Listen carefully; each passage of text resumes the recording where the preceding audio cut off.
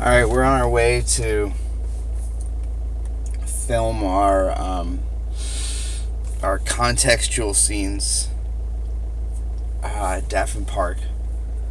And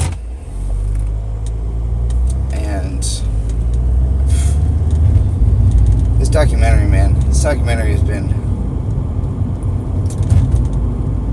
I can't imagine people making these for, an hour long. How do you find...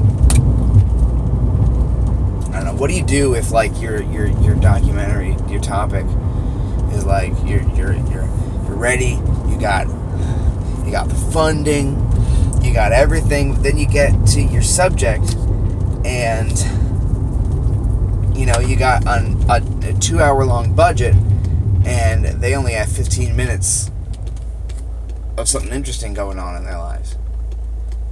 Yeah, how do you...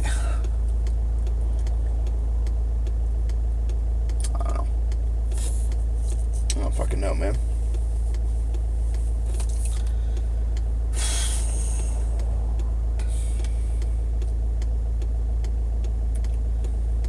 You can't turn there.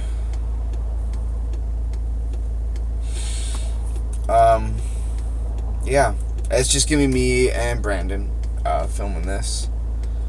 Angie's picking up her mom at the airport. Or that was yesterday. I don't know what she's doing today.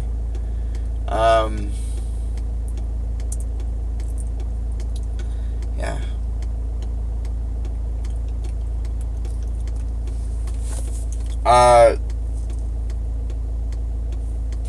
Making docs is a fun challenge. It's a real entertaining, like,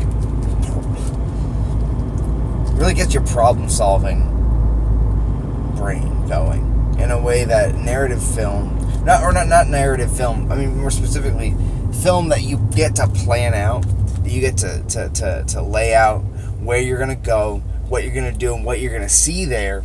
You can orchestrate it, but with this, you just have to be everywhere and be ready at any time to capture what could be the best scene in your movie.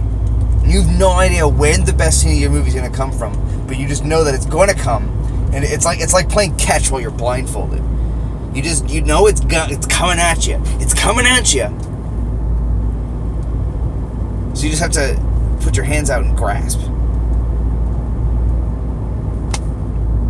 That's a shitty analogy.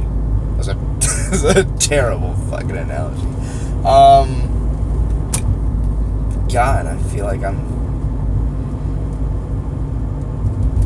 a crazy person talking here in the car. I don't even know if y'all can hear this.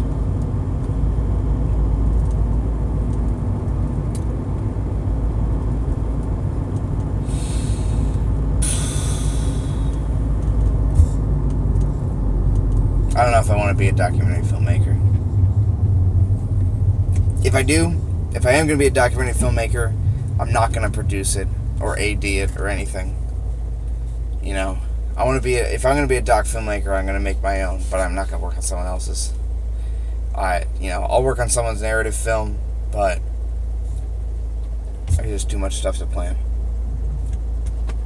Alright, that's 4 minutes of your time. I'll let you guys get back to viewing each other's actual documentaries. See you later.